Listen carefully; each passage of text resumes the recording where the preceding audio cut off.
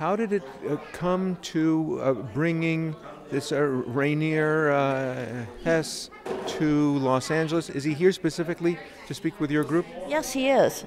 He is absolutely here for that. And, you know, Ben mentioned before that he saw an article in the Wall Street Journal, and that's exactly what started it. The article was so moving for him. He said, here's somebody else that's doing the same kind of work that I'm trying to do, and he's in Germany. I want to talk to this man. I want to meet this man. So I got on the phone. I started looking online. I found out information, and I sent him an email. He wrote me back the next day. We set up phone calls, and then right away the two of them did a Reddit together, and then they just started corresponding. Their conversations on the phone would last an hour, and the time came that we were coming to Germany, and so we made plans. We're in Germany. We have to see each other. So he drove about 150 miles down to where we were, and we drove a little bit further north to meet at a nice place. We spent some time together, and the friendship was so nice.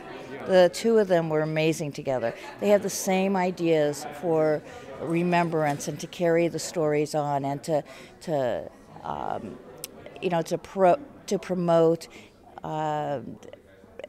peace, to promote to teach the children against bullying, against anti-Semitism.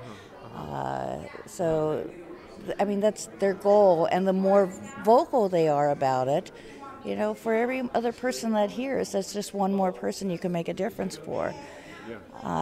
So one of the other things that we have done is started this I Shout Out program, and Reiner and his group, the Footsteps group, has been sharing it also online, and our goal is to get 6 million shout outs to be the voice for the people that have been silenced, and for the voices that were silenced. And this campaign, we really feel, is going to make a difference because it's getting to the young people, and they're checking off that they're against bullying, and they're checking off that they're against hatred, they're checking off that they're against anti-Semitism, fairness in the workplace, and it's bringing just the awareness of that. And what happens in the brain when somebody says something positive like that in your own head, and it's just one step to make a difference. When he referred to, in his talk, modern day prejudice, he used Muslims as the example, but not Jews. Do you think he's not in touch with the modern anti-Semitism, either in Europe or in Islamic culture? I think he is very much in touch with it. My father listens to all kinds of newscasts all the time. He reads a lot. He's a big reader and reads the newspapers. I meant Rainer. Oh, Reiner. Yeah, right, yeah. He mentioned Islamic.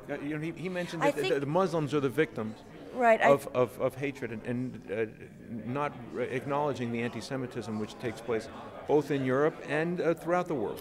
I think that with him, it was just an example of one that was being mentioned. If there was more time, it would have been a little bit fuller of an answer. But I'm sure he's in touch with it, because he speaks it and lives it every day. I mean, living in Germany, there's a lot of neo-Nazis there, and almost everywhere he goes, he really needs to have security around him. So not here in the United States, because nobody really, knows as much who he is. Yeah, but it's a global movement, the Stormfront movement, and so if they could tell people here, neo-Nazis here, and so he could certainly be jeopardized here. Will he be doing anything besides tonight? We have special engagements at the Shoah Foundation, and tomorrow he is meeting with survivors and second generation. The three of them are speaking in Las Vegas together later on this week on Wednesday also.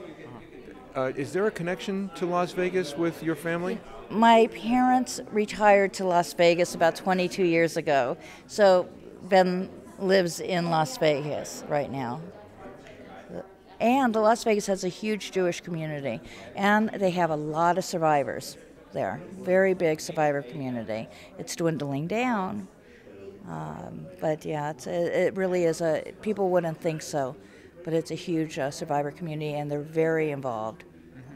What kind of reaction do you get from real Holocaust survivors encountering him here? Do they feel conflicted in accepting his message? Reiners or Benz? Reiners.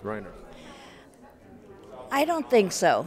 I think that when people talk about forgiveness, just as long as the Holocaust survivor realizes that we're not talking about forgiveness. So this relationship is not about my father or a Holocaust survivor forgiving what has happened or what the Nazis have done. It's just about today moving forward and trying to create peace in the world and getting beyond it.